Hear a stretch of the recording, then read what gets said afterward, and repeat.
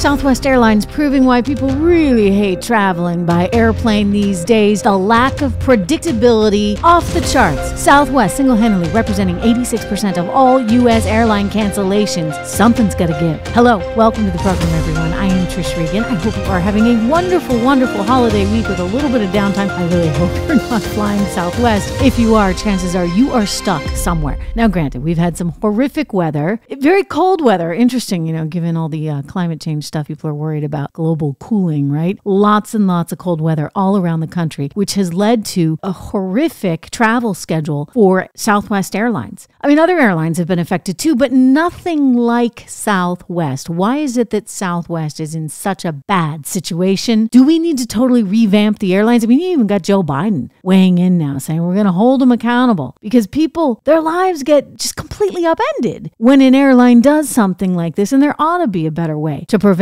these kinds of things from happening. I mean, hey, the weather was predicted, right? What happened to their algorithms over at Southwest that they weren't able to figure this out? More on that in a moment, but first, portions of today's program are brought to you by Legacy Precious Metals. If you're interested in investing in gold or silver, you should call them right away today or go to their website, legacypminvestments.com. Again, it's legacypminvestments.com. You'll get your free investing guide there. We're going to talk a little bit more about it coming up because gold, what do you know, is over $1,800 an ounce right now. And there's a very specific reason. So we'll get into that in just a moment. But before we do, back to Southwest, back to the airline debacle that we are currently looking at. I just want to point out that the carrier had canceled 2,589 flights as of Tuesday around 2:30 p.m. That's like 2/3 of its schedule. And it's going to continue doing this through Thursday now, it said. It's going to continue those flight cancellations. Southwest might be able to get away with it just a little bit more if it hadn't gone through the exact same thing just last year. I mean, it's already been through this. We've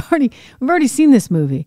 And I remember complaining at that time that we really needed to see better algorithms from the airline to anticipate these climatic difficulties. The climate issue is not going to change. And by that, I mean weather. You are always, if you're an airline, going to have to anticipate weather challenges. And you can't just shut down and have to cancel all these flights. I mean, it just doesn't work that way. And interestingly enough, in this case, you've got Southwest. It's really the outlier. They were sort of the worst of the bunch, if you ask me, last time as well. But you're looking at cancellations that are, say, 30 times more that of Spirit Airlines, another low-cost budget carrier. And again, accounting for roughly 86% of overall cancellations for the entire airline industry. As a result, you saw Southwest shares falling about 6%. Hitting a 2-month low, $33 and change, $34 about in the session. And I would think that it's going to continue suffering more difficulties. Can you imagine? All in, it looks like over the holiday weekend, they've had to cancel about 12,000 flights since Friday. It's absolutely insane. And what happens to those passengers? I mean, I remember back in the old days when I would fly when I was kind of a kid in my teens and early 20s. And this was long before cell phones. This was back when, you had to carry quarters or dimes for payphones, probably dimes. You'd go to the airport. It didn't need to go through the whole security rigmarole. That, of course, came as we faced increasing threats, understandably. But it was a very different kind of day in travel. And one of the benefits of those days was that when an airline actually canceled your flight, remember when you'd go to the counter, and it wouldn't be a crazy long line. You'd just stand in line for a little bit. You'd go to the counter. Somebody generally nice. This is back when the people were like nice when they'd work with you, and they'd change your ticket to possibly another airline. It wasn't like you had to just stay within the sphere of that airline. And they wouldn't charge you anything. They just wanted to make sure you got to the next location that you needed to be at. And the airlines kind of worked together to make sure that that would happen. The other thing is if they couldn't do that, they'd put you up in a hotel and they'd give you a meal voucher and they'd give you a toiletry kit and you'd be on your way off to the closest airport hotel. They don't do any of that anymore. It's kind of like you're on your own, fend for yourself. I had a situation just a couple of years ago, which has gotten me really frightened to fly over the holidays because I was with my family of 5 down in Miami over New Year's trying to make it back for my father's 80th birthday. I was trying to do so on New Year's Day. So difficult time to travel. I get it. I had some tickets booked with my family. It was for a very, very early morning flight because again, I wanted to get back there to New Hampshire. Actually, in this case, we were flying into New York and we were going to drive up to New Hampshire for my father's 80th birthday. Around 4 o'clock in the morning, We're up, packing up the bags, packing up the kids, getting ready to leave for the airport, pulling our suitcases down the hallway in the hotel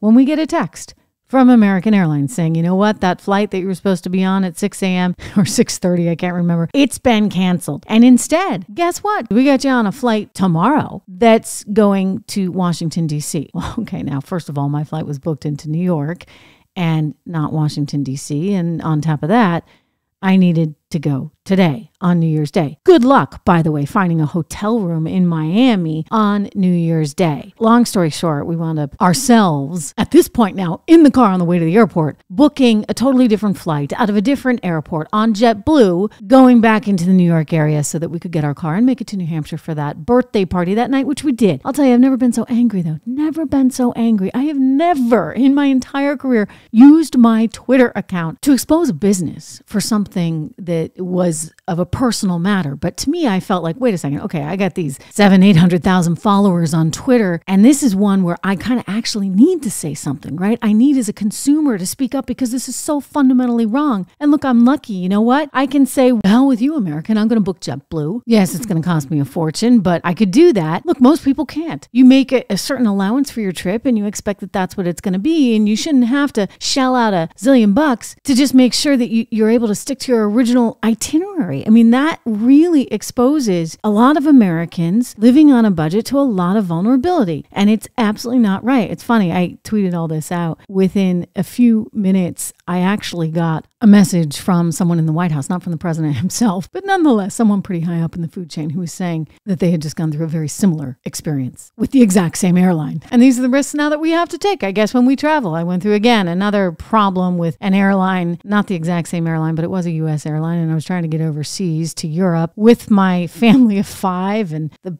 plane was badly delayed, which delayed the connecting flight that we were supposed to be on. And it was just a nightmare, and a very expensive nightmare at that. And this is the problem. When you can't rely on the system, and we can't rely on this system, the system is no longer inclusive in the way that it used to be. Again, with the airlines working to help each other and thus help their customers to make their connecting flights and to get where they need to be on time, or at least covering the bill when you can't. I mean, we just cannot depend on travel anymore. And it's made me, as an individual, very reluctant, certainly to travel with my family. It's one thing when you're on business, but it's hard when you're on a family vacation and you're trying to get 3 kids and 2 adults and possibly some grandparents to Timbuktu. If you can't rely on the system, then what good is the system? And so this may be an opportunity for government. And you know, I don't like government getting involved in much of anything, although I will say Amtrak is pretty decent. This may be a chance for government to really help influence the situation, because look, people need to travel and they need dependable travel. And airlines shouldn't leave you stranded. 12,000 tickets at a time. It's just not right. It's wrong. For my friends who would say, well, let the free market take care of it. Okay, good. Fine. But again, people need to travel. And so they're going to book these tickets, and they don't have enough influence over the system. Again, I was able to say something on my little Twitter account and actually get noticed by the White House even. And thank you to all of you. By the way, if you're not following me on Twitter, do me that favor, @Trish_. There's an underscore in there. Regan. You can tell I didn't know what I was doing when I set up the account. But again, it's @Trish_Regan. And follow me there. But you were so wonderful in terms of helping me to get the word out. And we did. And American noticed. But that's a one-off. How do we help everyday people? This might be an opportunity for government to come in and say, we expect more from this industry, and we're going to stand up for the consumer and make sure that quote unquote consumer bill of rights. Remember, we used to have that? That was something that was a thing. We need a bigger, more robust version of that for all these people that are traveling. And you know what? I'm sorry. Okay, maybe they can't give the big discounts on the fares. Maybe they need to protectively build in their own insurance, these airlines. I think people would be willing to pay just a little bit more in order to actually get some kind of guaranteed product. That's important. You know who should really take this on if they haven't already? And I wouldn't be surprised if they've already made some noise on this front. It's the Association of Mature American Citizens, AMAC. You've heard me talk about them before. It's just a wonderful group, and they do a lot within the travel space. You get all kinds of travel discounts if you sign up for them, and it's worth signing up for because it's just $16 a year, $16,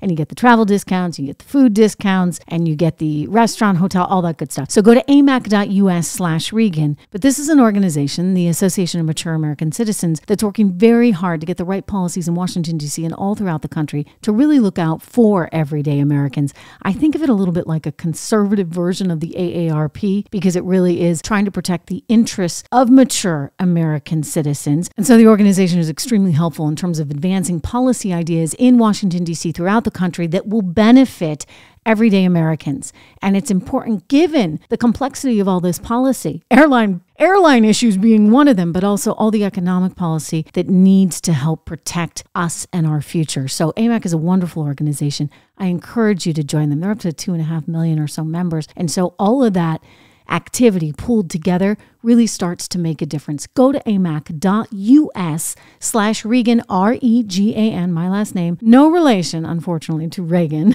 It's just Regan, amac.us/Regan. Sign up today. You will not regret that because you're going to make the money back. It's $16. You're going to make the money back in the first week just on all your discounts. Back to the news of the day. Turning from airlines, I want to get to gold right now. You know, of course, that portions of the program are brought to you by Legacy Precious Metals. LegacyPMInvestments.com. Call 1-866-589-0560 today, 1-866-589-0560. I want to be upfront about that before I get into this, just so that you know one of the sponsors is gold, but I'm just delighted to see gold up about 1% right now. As I look at the gold continuous contract, it's at $1,821.60, a gain of nearly 1%. We're looking at this range really over the last several days where it has been climbing steadily back up above that $1,800 price target. And that's really good. I mean, in fact, I think if you go back just a few months, even back to November, you would have seen it around $1,649. And I'm kind of like a broken record. I am someone who does believe in the long-term benefit of gold in one's portfolio as a diversification tool and not to exclude silver because, you know, Legacy PM Investments does do a lot with silver as well. But just talking from my own bias and my own perspective, I've often looked at gold as something that really helps to even out those fluctuations in your portfolio. So when things get really scary on the international front, that's when you kind of want gold in there. When things look really scary in terms of the solvency or liquidity or challenges such as we faced, for example,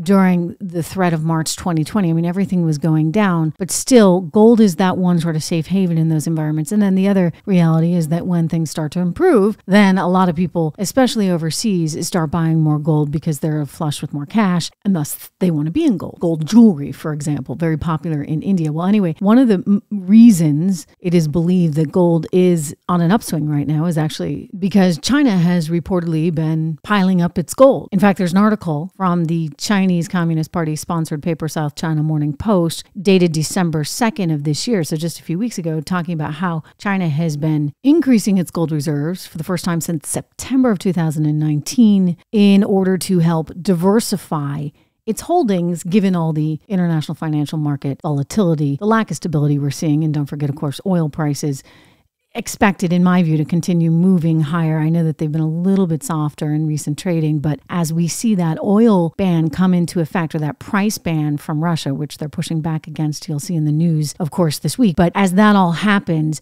and you see less and less liquidity in the oil markets, China is out there trying to better hedge its portfolio, and so much so that it's actually reportedly bought 1.03 million ounces, lifting its gold holdings to 63.67 million ounces, again, according to the communist-backed paper South China Morning Post, effectively an arm of the government. So they're saying that China has increased those gold reserves. They're doing so, as I said, for the first time since September of 2019, bringing China's total gold reserves to north of $112 billion.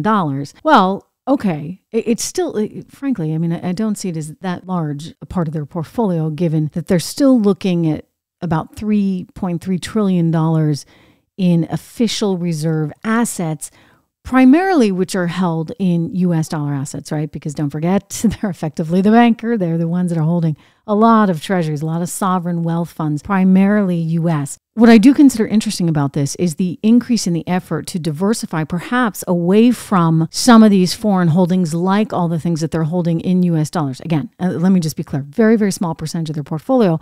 But what they're realizing is that when the world goes to hell, where do you want to be? You want to be in U.S. dollar-backed assets. And you want to be in gold because those are the two real safety plays. According to the World Gold Council, central banks added a further net 31 metric tons of gold to international reserves. That would be in the month of October, boosting official reserves to their highest level since November of 1974. Think about that. That's pretty incredible. So again, a lot of governments, sovereign wealth funds all around the world are saying, okay, where do we need to be? Where do we want to be? Well, they need to be in US dollar-backed assets, and they need to be in things that aren't US dollar-backed assets. But that's when you start seeing slim pickings, right?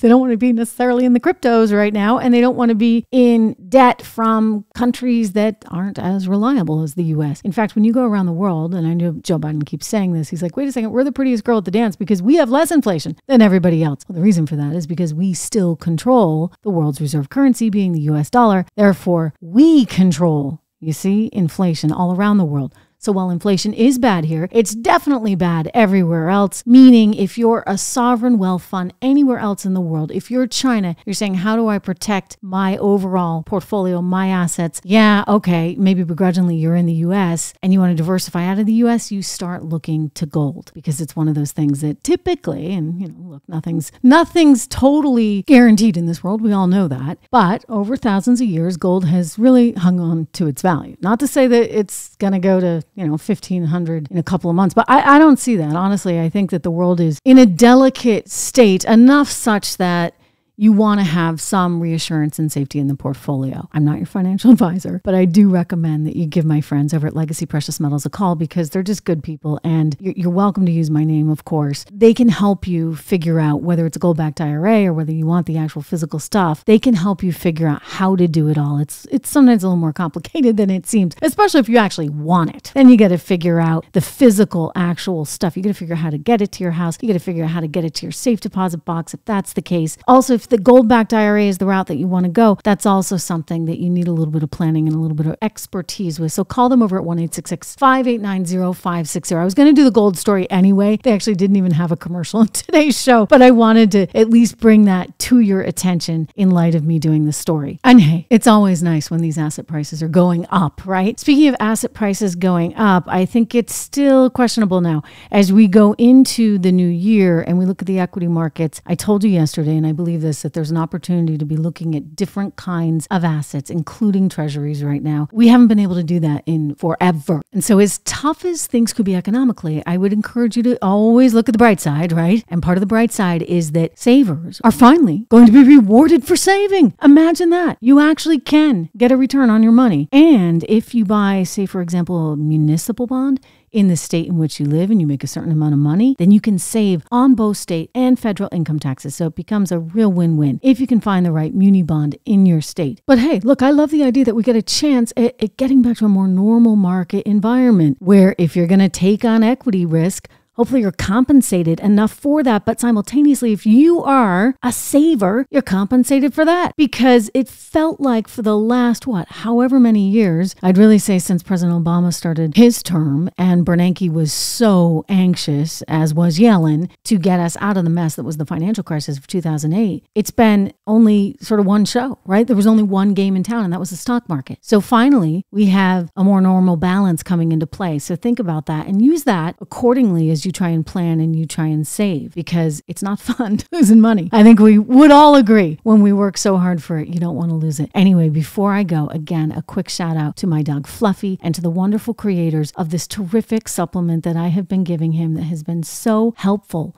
in terms of, in my belief, some of the allergies that he struggled with and sort of just overall in giving him the energy to continue being almost like a little puppy, right? Like I loved his energy as a puppy, and a lot of that energy is coming back, and I believe it has a lot to do with diet. Somebody else who believes diet is really the key to everything is Dr. Dennis Black, a naturopathic doctor, a former Army Ranger, really wonderful guy who passionately believes in we are what we eat. So he believes that in terms of humans. He also believes that in terms of dogs. He's got two beautiful, beautiful dogs himself, and he set out on a quest to make sure that they had the healthiest supplement they could possibly have. So you don't have to change the actual food, but this is sort of the magic sauce that makes that food for your dog so much healthier, so much better, and by the way, so much tastier. It's called Rough Greens. Rough, get it? R-U-F-F, Greens, G-R-E-E-N-S. Go to roughgreens.com. Dr. Dennis Black, again, naturopathic doctor who cares passionately about all of our health, including our pets' health. He came up with this supplement, and he's got a great deal right now where you get a free trial bag. All you have to do is pay for shipping, because he wants to make sure that every dog in America this year has their chance at a really healthy life, a healthy lifestyle. I know Fluffy loves it. I know your dog will too. So go to roughgreens.com today and get your free trial offer. You can send me a picture on Facebook or on Twitter or on Instagram. I love getting these pictures from all of you and love the updates. You've been so helpful to me in the past. I got to say, when Fluffy was dealing with some of these earaches and some of these challenges, you all came forward and I loved it. And you shared with me your advice on how to get him better. He is better now. I'm so thankful for that, and thankful for all of your support and all of your attention. And we love sharing those dog pictures. I'll have to make another post, so go to Facebook and check that out. Anyway, great to have you all here as always. And I will be back tomorrow. I know I promised to have a little more for you on this Venezuela story. I've been gathering a lot of intel, talking to a lot of sources, and we will have that for you this week because it's growing increasingly complex. And as we focus on Ukraine, I would just say, let's not lose sight of what's going on in our backyard. I'm getting reports that there are a lot of Russians right now in Venezuela, more than my sources have seen in decades. The concern is that as we focus so much on Ukraine and we spend all this money in Ukraine, are we running the risk that we are leaving ourselves right here in our hemisphere vulnerable to having a kind of Ukraine type situation right here, 2.5 hours from Miami? I mean, that's short-sighted of us if that indeed is the case. And unfortunately,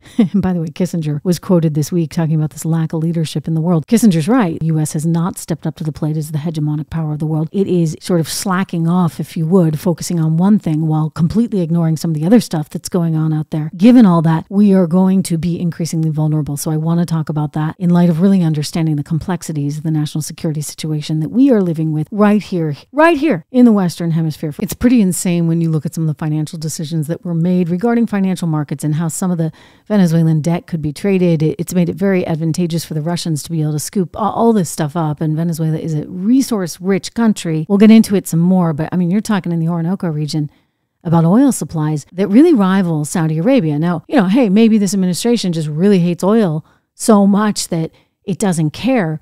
But let's just be realistic. While I'm all for a transfer to green energy, and that may eventually be the path we can be on, let's be realistic about what's happening in the here and now. And in the here and now, we still need oil. So where are we going to get it? Hopefully as much domestically as we can, but also let's be thoughtful about what exists within our hemisphere. And why the heck would we be turning it over to the Russians? Anyway, this is what they're doing right now. I want to go into the law of unintended consequences that's going on within the sovereign debt markets right now, which leaves all of this debt available for purchase for pennies on the dollar to the Russians, thereby just saying, here you go, here you go. Hey, we should not be doing that. We should be thinking more clearly. But these guys aren't rocket scientists. We don't get anybody in politics it's decently smart these days and has any understanding, frankly, of some of the financial issues, the economic issues that really make this world go round. So I'm frustrated by that. We need to talk about it some more. So I'll see you tomorrow. But in the meantime, do me a favor, go over to my website, trishintel.com, sign up for my newsletter because you're going to hear all the news that we are watching, my team and I, every single week. Plus, you're going to get special opportunities to speak with me and some of the best experts directly. You can be part of these closed conference calls and conversations. I'd love to have you be part of it. All of it's free, by the way, brought to you by the wonderful sponsors of this show, including Legacy Precious Metals. So go to trishintel.com today, sign up for these special opportunities, as well as to get a look at the news and information we here on The Trish Regan Show are watching daily. I'll see you tomorrow.